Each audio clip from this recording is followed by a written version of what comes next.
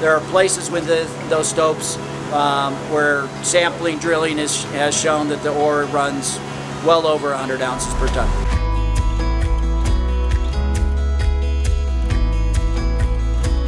Well, the Virginius vein has, our resource is on 5,000 foot long strike length, where there's actually 16,000 feet of vein that is unexplored.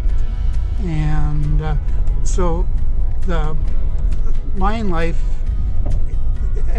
currently in the reserve is artificial and doesn't reflect the overall life of mine that will be developed. And then there's half a dozen other veins that have nothing on them at all yet and will become part of the reserve over time. They all have access to the revenue tunnel. I am in western Colorado, having just flown over the Rocky Mountains. Now I'm in the San Juan Mountains, landed in Montrose, Colorado, taking a 45-minute drive to Ouray, Colorado, in order to meet up with the management of Aurcana Corporation to go tour the world's highest grade silver mine in terms of proven and probable ounces, 37 ounces per ton. This mine will be in production first quarter of 2021, the company has announced. This is the company I'm invested in. They also are a sponsor of my show and website. And on this tour, you're going to be able to see why I'm invested in this company and am excited about a new silver producer in a silver bull market. In addition to Brian Briggs, who has been working on this mine for several years, optimizing it, getting it ready to come back into production, I'm going to meet up with Mike Lee, who is a mine manager who has worked on other narrow vein mines throughout his career. We're also going to meet up with Gary Lindsay, who is in charge of corporate communications for Aurcana Corporation. And we're going to meet some of the local dignitaries and political leaders and get their take on what this mine means to the community. CEO and President Kevin Drover could not be here, but I am going to video conference him into this video after I get back from this site tour so that you can get some of his commentary and his insights on this project and why they're so excited about it. So come with me as we tour the world's highest grade silver mine. The Revenue-Virginius mine is a mine, of course, we picked up a couple of years ago, and it's a fantastic acquisition that we made. We're looking at getting it into production the first quarter of 2021. We're working hard toward that right now. If you look at the current price of silver relative to our feasibility study that we did, for every dollar increase in the price of silver, we're going to see over $3 million come right to the bottom line. So this is it will be a very, very profitable mine when we get it into production. Relative to our peers out there, and there's a number of other silver companies, I think we are very undervalued compared to them. Everybody is waiting for us to demonstrate that we know how to do this and get it into production and get the positive cash flow, but it's looking very positive. Aurcana owns 100% of Ouray silver mines, and Ouray is the local company in the Ouray County down there, and it's very, very well known. Aurcana is largely less known, but we're the parent company. We anticipate starting production in Q1 2021. As everybody knows, the COVID-19 has like everybody else, has slowed everything down, and so it slowed us down as well. We're making good progress toward that. We just raised some money. We're getting in the process of ordering our long lead time items and doing the work that we need to do during the summer season. We've been working on a debt facility for the company that continues to progress very well. We've narrowed down a number of the companies that we'd like to participate with. Not quite there yet, but hopefully we'll be making an announcement soon.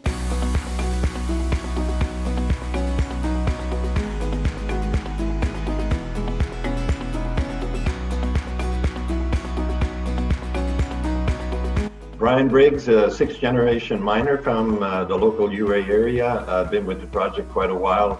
Excellent CEO of the company. We look forward to his contribution. Management team in general, we're very lucky to have the group that we have down there. We've got tremendous experience in operations and building mines.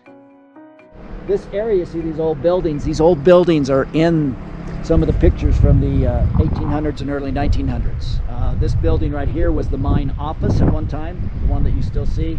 The other one was just a miner's shack. There were over 2,000 people living here in the 1800s and early 1900s, and most of them were down in there among the willows where the beaver ponds are, as well as up this hillside, because these were the only places you could build due to the snow slides. And if you look here, you can see these snow slides coming down, where they would come down. So you can see in the background to the left is the mill building. The mill is actually built underground. What you're seeing are the tailings bays and the offices for the mill. Right here to the right is the main office building and dry. We have a waste crusher there, and then that dump wall that you see is where all the waste is dumped, and then we crush it and use it for road base. All of our road base is either sold or we give it to the county to help rebuild County Road 361 that comes to the mine site. So a lot of action going on here right now as we move into a startup.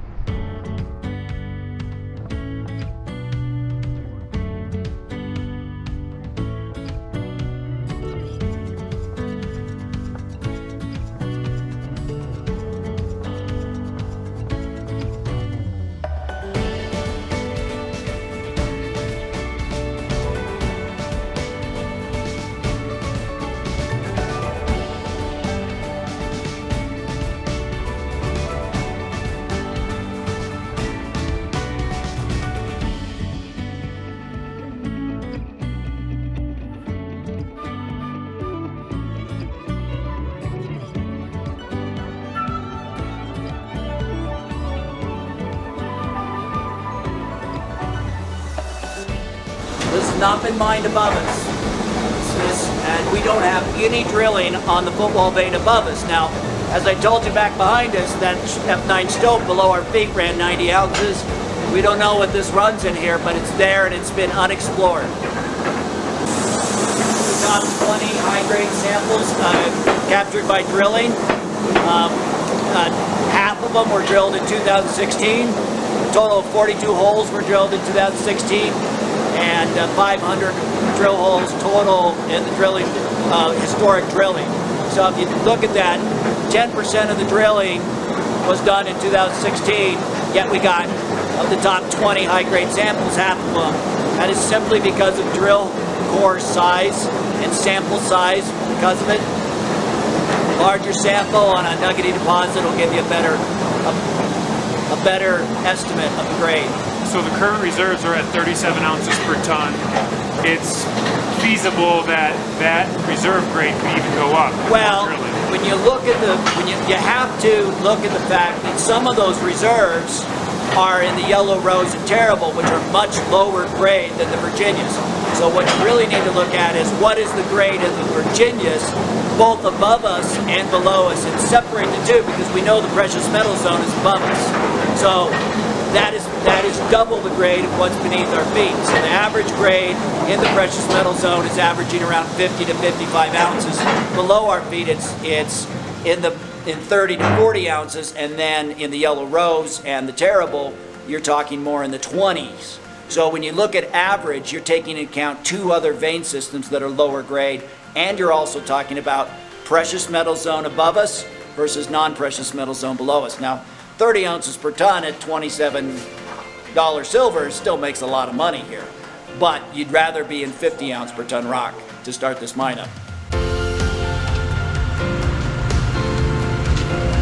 Where we store batteries as well as charge the locomotives, maintenance area for the most part. What we're going to be doing here is we're going to be going down a decline here that Fortune Minerals drove. We will never use this. It was driven with rubber tire. We're a rail mine. We want to stay rail. The infrastructure, we have tens of millions of dollars of infrastructure here that is set up for rail. There's no reason at this time to change that since we're going up. for the most part. So, but one of the things that is nice about this decline is it does access the vein in a number of places, and where it does access the vein, it's very good. It's a very good vein in this area.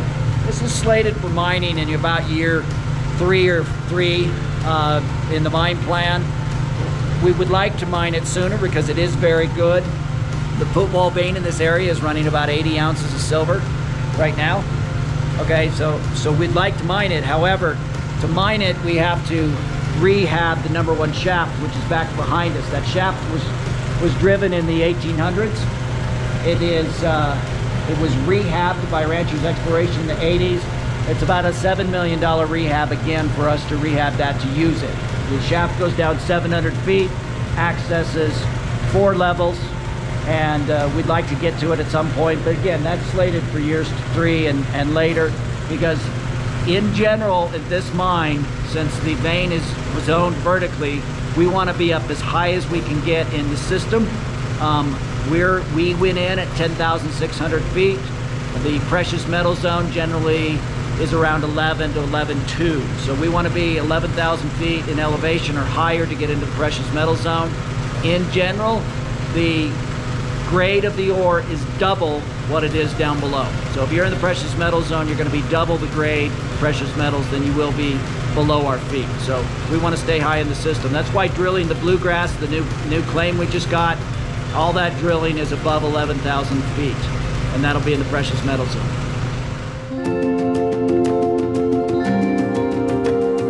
Okay, so we're standing here at what used to be the northern extent of our claim package. Now, so this is the end of the Monongahela claim, just a few hundred feet away from us to the north here.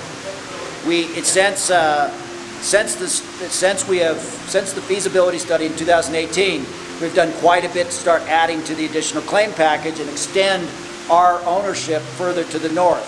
Since 2018, we've added the bluegrass claim, which is directly north of us, on strike on the Virginius vein. We are drilling that right now, and we've had some interesting hits, though we don't have the assays back. Past that, we have the Raleigh claim, which is owned by the Forest Service, which is another 1,500 feet of strike length. Past that, we have the Shamrock claim, which we own, and we've owned that, but it hasn't been drilled. Past that, there's a Forest Service claim called the Raleigh, and then past that, there's another Forest Service claim. Now, since 2018, we have submitted a acquired lands lease on those Forest Service claims. We just received word that the lease can move forward. We're in the NEPA process right now. That should take a few months to get through. Shortly thereafter, we should have that lease locked up. And that'll give us 16,000 feet of strike length on the Virginius vein from south to north, of which our current reserves reside in about 5,000 or less feet of that. So we have exploration potential both north and south of 3 times what we currently have our reserve package in. We really wanted to get a good feel for this vein, so I've had the miners take a couple rounds on both sides of this where it's cut by this cross cut. Well, just up here you're going to see a really good example of what the vein looks like when it's heavily mineralized. It's pretty normal for this vein to run like this. Pretty much all the minerals of interest to us are in that face. We have some good sphalerite, zinc. This is browner material. We obviously have the very bright and shiny galena, the lead minerals. You'll see some tetrahedrite, which is a dark gray, running through here. That is the primary silver mineral that we have. And then every now and then you'll see some chalcopyrite. The gold, the bit of gold that we have in this vein will run with the chalco for the most part. So this is a very good structure. This is very typical for what we see when we want to mine it. And if we were to come down here and drive out on this, we'd probably average between 30 and 40 ounces of silver per ton with good base metals. Base metals, probably lead will run around 5 to 7% in this area. zinc will run a couple %, and gold, a little sniff of gold there, about a 1/10. And what's the width of mineralization here, would you say? Well, the width of the structure, so the Virginius vein is a structure that runs inside or alongside a dike. So you can see this here, this is the dike, which is very different from that over there. This is the San Juan Tuff. So the vein will run from the hanging wall to the foot wall of this dike or in the middle of the dike. So this is a very easy structure to find because of the dike. That dike can be anywhere from 10 feet wide down to just a couple feet. This vein here, this mineralization, is 2.5 feet. Up here it's more like a 1.5 foot down here. As you go over to the other side over there, it's going to run even wider. And there's actually 2 mineralized zones on this side. There's this one over here, which doesn't look very good. It's mostly bull quartz. But on this side, then you can see the vein structure here, and it averages about 1.5 feet wide on the average on this structure. Not as heavily mineralized on this side, but that's what we expect in this vein. This vein should pinch and swell. Where it does swell out, generally you'll get very good results on the assays. And as it pinches down, you still may have very good results, but you're just going to have less tons. This is a very good vein. We like to see this. So we're going to go up around 25 feet and we're going to get into the actual test stope. You'll see as you get into the test stope that it's mounted toward the middle because we've taken 3 shots of Rousseau in the middle and we've only taken 1 or 2 on the ends. So you'll go up about 16 feet in the middle as we climb in, and then you'll see where the mill holes come up where we slush the ore out on conveyor belt after we blasted in the Rousseau shot, and then you'll also see the Rousseau cut that we take. Now we're only trying to take the ore in that Rousseau cut, and you'll be able to see how we've been able to do that. Right now, all the samples and surveying that we've done up here in the test stope show that we're averaging around 18% dilution using Rousseau on this. Okay, so up we go.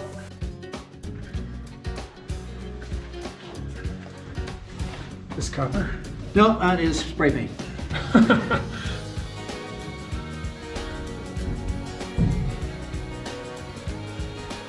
Okay, so we're in the test stope here. Up above us, you can see the vein running. And right back behind you right there, if you want to come up here and turn around, you'll see how the Rousseau shot is. So where we're standing right now, both the waste and the ore have been blasted out to give you a mining width of 3.5 to 4 feet. But up ahead of you is the Rousseau shot with the waste still in place. Now we pre-drill the waste, so we don't have to come in here and drill it afterwards. So this is ready now to shoot the waste. We haven't done it because we want people to come in and see what the Rousseau shot looks like. And there's another place on the other end where I'll also see the Rousseau shot. And as we walk through the stope, all the waste has been shot. We're standing on waste here. This will continue to move up as we use the test stope as a training stope. And we've got 300-400 feet above us to make this into a good training stope over the life of the mine. What they do is they work the whole stope across. So you will drill the stope out. You'll probably drill about 90 feet per shift out, and then you will shoot the ore, and then the guys will keep drilling ahead of them, and they'll drill another 90 feet, and then they'll shoot the ore, and then behind them, as the drillers get far enough ahead, the other part of the team will be coming in and they'll be picking up the conveyor belt. They'll be slushing out the ore first, then they'll pick up the conveyor belt, and once the conveyor belt's picked up, then they will they will crib up any raises and they will shoot the waste. So that'll proceed all the way across 500 to 1,000 feet on each stope. So right now, we've taken 3 cuts up right here. So we're three cuts up. 18 feet up from the original scram that we drove, and the vein's still right here along the hanging wall.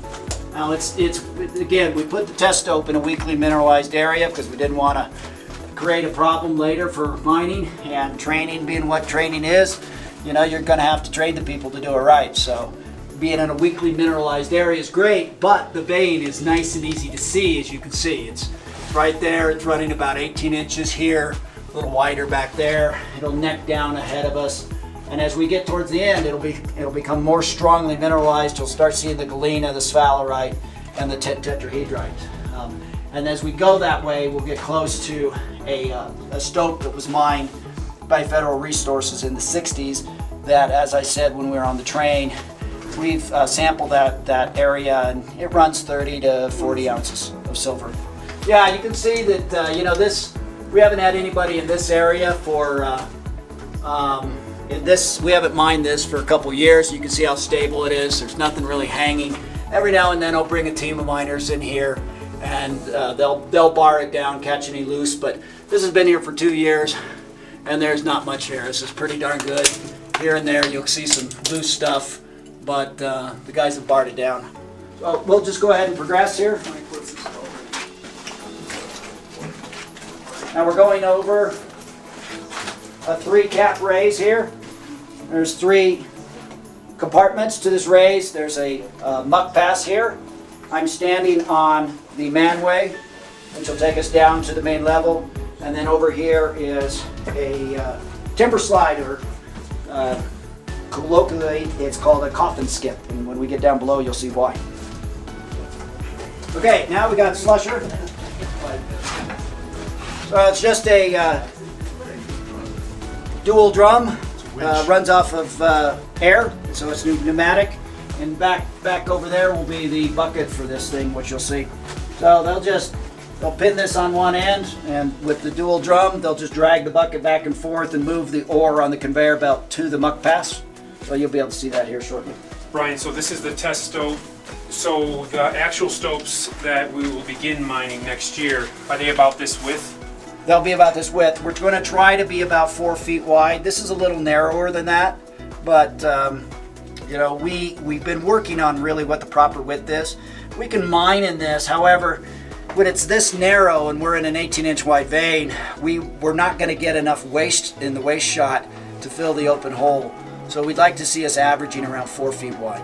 Shoot the ore onto the conveyor belt, so we'll roll this out and then set up the slusher and slush on the conveyor belt. This is a good way to not lose ore or not pick up extra waste as you're moving your ore to a muck pass to load the trains. So now we're at the far end of the stope. We're about 220 feet down the stope, and you can see the slusher bucket right there. So that's the bucket that is used to move the ore back and forth. Very conventional. This technology's been around for many years, longer than I've been alive. But we're starting to get into where the vein starts getting strongly mineralized with galena and tetrahedrite. It's very narrow here, but as you can see, even though we're very narrow ahead of us, we've been able to mine this vein down to less than a foot with the Risu shot, and you can see very little dilution. Here's the waste portion of the shot that still needs to be shot. We've cribbed up this manway right here in front of us, and at the far back end, the vein has widened out to, you know, 1.5 to 2 feet on the far back end. And when you can see, if you look closely, you can see the galena as well as the tetrahedrite above your heads.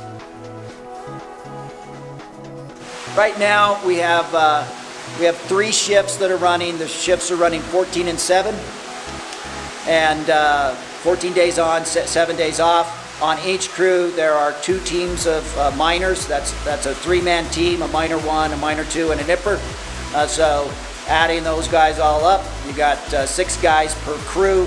You got 18 guys, plus you have a bull gang. Gives you 21 miners plus their shifters. Now, in addition to that, we have the mechanics, the electricians, and some surface help. So total right now, we have about 51, 52 people working for Ouray silver mines. When it goes into production, we assume that right now we're projecting around 80 people underground. That'll be 3 to 4 teams of miners on each crew. It'll also include people for haulage as well as hoisting, because we are putting in a couple hoists. Okay, so listen, we're in the workings here where we're currently running the raises all the way up to the 1500 and 1200 levels. So the miners are just coming on shift. But really, to talk about this correctly, I think I'll hand it over to Mike Lee. Mike just joined us a few months ago as the general manager here. He's got a wealth of experience in narrow vein mining. And with that, I'll just let Mike take over. Hey, well, thank you, Brian. And first off, I'd like to thank Brian and Kevin Drover and Aurcana for the opportunity to come here. A little bit of my history: I started working underground in the late 70s, and I've been in the mining industry for well over 35 years. Most of my experience underground, a little bit open pit in Montana. About 3 years ago, I came here on a tour and got a chance to look at the resource stoping, and I was most impressed with it. And I thought, you know, we can do this and do it right, and it'll be successful. I might add that we've got an exceptional group of people here. You know, Brian and that group has done a heck of a job of holding this place together over the 4 years and brought it to the point where Aurcana stepped in. Aurcana has faith in the property, and we've been hiring people, starting off a development program, and it won't be that far down the road before we have it developed and we'll be feeding the mill. Yeah, our ability to grow the production at the Revenue-Virginius mine is quite good. The feasibility design is at 270 tons a day through the mill and from the mine. But the mill has a capability of around 500 tons per day. So we have the opportunity to fill the mill at some point in the future. Well, one of the things, of course, we want to do is we want to make sure that at 270 tons a day, we get up and running at that rate, we get our productivity, we get our cost profile in place, we get you know, our production profile in place. Once that's done, then we can look towards taking the production, you know, to 300 to 400 to 500 tons a day. So we'll be looking to do that within the first couple of years of getting this up and running. So good upside for production, good upside obviously on the silver price as well. So we're looking forward here to a very robust near-term future. Pretty impressive when you think this is all underground. You can see the control room back clear up there. So, by the way, this mill is designed to be run by 4 guys.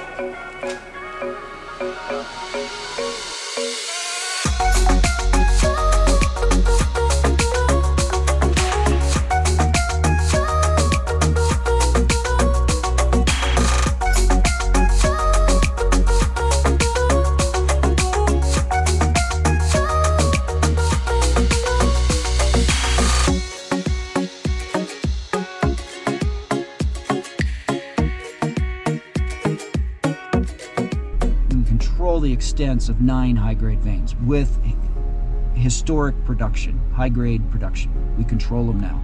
We have drilled 3. Of that, the Virginius vein is the most important to us at this point. But we haven't touched the Wheel of Fortune. We haven't touched the Atlas Cumberland, Klondike hidden treasure, which is right behind that mountain there. It was a high-grade vein that Thomas Walsh would mine. That the tunnel goes across? That San Pedro tunnel goes right in, but we don't have to because we crossed that Atlas Cumberland Klondike hidden treasure banner vein with the Revenue tunnel. All we have to do is drive out on it. There's no other companies right now that are even considering coming into the San Juans. Okay, in the San Juans, there were 4 major mines that had 100 years of production. The Iderado, the Campbird, which is right next to us, the Shenandoah Dives Mayflower Complex, and the Sunnyside Gold. All those mines had 100 years plus production. Iderado was running 1,600 tons a day.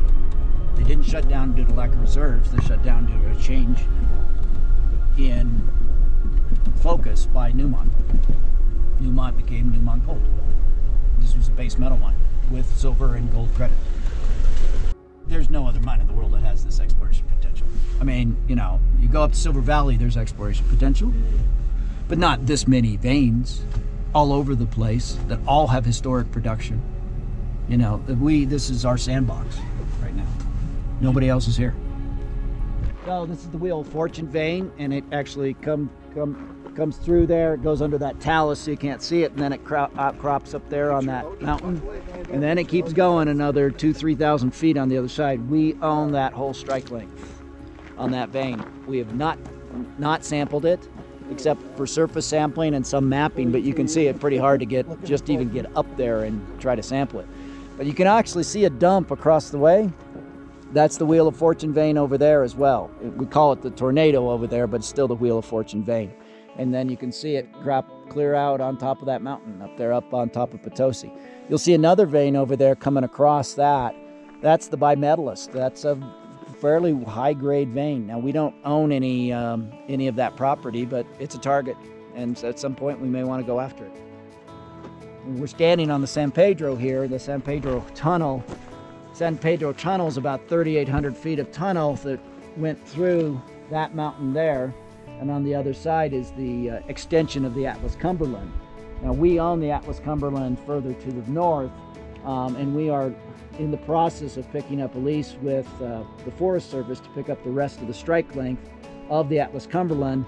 And then on the far east side of the Atlas Cumberland vein, we actually own the Hidden Treasure Mine, which is the extension. So we own the Hidden Treasure. We're leasing the center portion, which is called the Klondike, which the San Pedro Tunnel goes into. And then we own the Atlas Cumberland on the other side of this mountain. And then extending further, it becomes the Banner. We have over 12,000 feet of strike length on the Atlas Cumberland. It has good historic production, and we have no reserves and no resource on it simply because it's a long-range target. But that's why I said there's no other silver mine in the world that probably has our exploration potential. That we have all these veins here. We have focused on one, which is the Virginius, and we have reserves on the Yellow Rose as well as the Terrible, but we haven't produced an exploration plan at this point that will fully explore even a portion of those veins. And we have 16,000 feet of strike length on the Virginius, of which more than half of it is completely unexplored, except for surface sampling. And we do have surface sampling and mapping on the Virginius, and we've gotten samples at surface of up to 38 ounces per ton, but not a drill hole one underneath it. So we have a tremendous amount of work here to really realize the potential of this mine.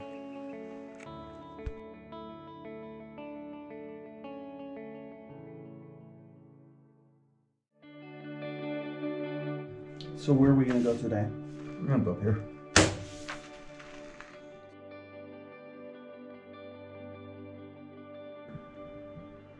And then we own here, over here on the Atlas. And then we also own over here the Banner. Okay, so we have Silver Basin, Sydney Basin, Governor Basin. Governor Basin has the original mine, the Virginius mine right here. And we'll see that today. This is the original Terrible mine. The drill is right here. The vein is coming through like this. The Virginius vein. If you look really closely right here, there's a shaft called the Bluegrass Shaft. We're drilling right underneath that shaft right now. Okay, now if you look here, this is called the Smuggler Union Mine. Big mine. You can see the dumps are huge. Big structure. High-grade gold. This was mined in the 1800s. And then that mine, that vein comes like this. This is called the Humboldt Mine. This is called St. Sophia's Ridge, or the Terribles, and it is the Smuggler Union vein. The ridge is. When you get there, you'll see it. This is a structure that it's an unnamed structure that we got 48 ounces a ton on. It was mined. We own it. Nobody's ever looked at it. We've got multiple structures coming through here all over the place. And we own almost all of that now. When you get up there and you start looking at it, you go,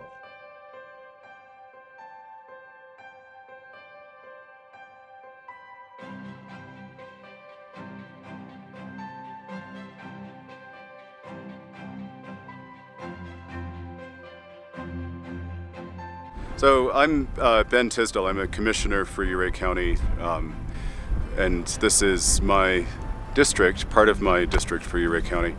For over 100 years, mining was the foundation of Ouray County's economy. For the last 30 years, it's been more of a tourism-based economy. Now we're trying to diversify, and we welcome the return of mining to the core of Ouray County's economy. We will have between 75 and 150 employees based at the Ouray silver mines.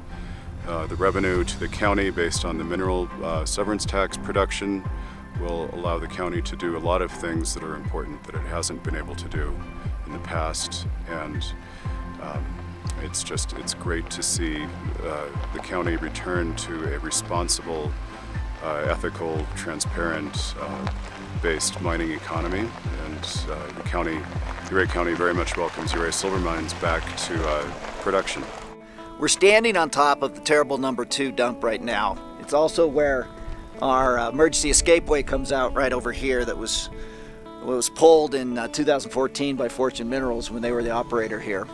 Above us is the actual original Virginius, and if you come around over here you can actually see that brownish dump up above this terrible number 1 dump is the original Virginius. And if you look to the left up there, you can see the original powder magazine from the 1800s that was installed there. And we've got some pictures of them actually putting that powder magazine, that building up there. So we turn around here and you can see the old original mill that was here in the 1800s before they drove the Revenue Tunnel. So they ran this mill, the tailings were just put out there. We actually have a cleanup program that we're partnering with Trout Unlimited and the Uncompahgre Watershed Partnership, slated for next year to come in and do some reclamation in here to clean this up from the historic tailings and some of the dumps here. So as we go and look around here, what we want to do is we want to try to figure out where this Virginius vein actually runs. Now the Virginius vein comes down a cleft right up there, and you can see the dumps, the small dumps that were originally driven in the 1800s coming down that cleft. It comes down underneath our feet. It runs right out across here, and if you look out in the middle of the basin there, you can see a hole, and that was the bluegrass shaft. Over to the left, you can actually see the drilling that we're doing. Right now, we're drilling the Virginius vein right directly beneath that old bluegrass shaft. And as you look further on the other side, to the right of that big dump from the mountaintop mine, you can see another small dump. That's the Virginius vein again, and that vein continues going up over that pass and towards the Mount Sneffels, which is a 14er. So over here, we have the terrible vein is coming out of that cleft, coming right down underneath our feet and heading right towards the drill. The drill is sitting almost directly on top of the terrible vein, and then you can see some dumps going up the mountain. That's the terrible vein. We own all of that strike length right there. It hasn't been drilled. We're going to try to, and we've done some sampling on it, on some surface sampling that's come back pretty good. So we want to find a way to try to drill that over to the left. Further over to the left here, we've got kind of an unnamed structure that we took some surface samplings, and we got in one of those drifts, and we got some very high assays. We own that structure as well. That you can see those dumps there. Off to the further to the left, just around the corner there, is the Humboldt mine. The Humboldt mine actually was mining the Smuggler Union vein. Smuggler Union vein is this ridge here, that's St. Sophia's Ridge that's behind us. So that's the Smuggler Union vein, and it goes another couple thousand feet off to the northwest. And we've got lease applications in with the Forest Service from the Humboldt all the way to that ridge on the Smuggler Union. So we need to do some exploration there. So just pretty much everywhere you look up here in this basin, there are targets. Right now we're focused on the Virginius vein. That's where we have our reserves. The drilling that's going on has proven that this vein is quite wide. We had a couple intercepts that are 4 feet to 2.5 feet true width, which is wider than what we have down below in the mine. Usually that's running about 18 inches. So we're pretty excited about the drilling that's been done just this year right here in this unexplored bluegrass claim. The next claim over is the Raleigh. The Raleigh, we have a lease application in with the Forest Service, so that's another 1,500 feet of strike length. Then we have the Shamrock claim, which kind of runs over that ridge. We have, that's our claim, unexplored. The next claim is the Randolph, which is a lease application with the Forest Service that we should be closing here pretty soon. And then the next claim, so there's, right there you got 4, after the Bluegrass, you have the Raleigh, the Shamrock, the Randolph, and the Fulton, yeah, thank you. And the Fulton claim, that's 6,000 feet of strike length, completely unexplored, where we know where the vein is running. We've mapped it and sampled it at surface. We just need to go do some exploration. In a rising silver price environment, the Revenue-Virginius mine becomes a cash printing machine. And then on top of all of that, we have this fantastic exploration potential. It's got the potential to double, triple, quadruple the life of this mine, and probably at some significantly higher silver grades as well in the future.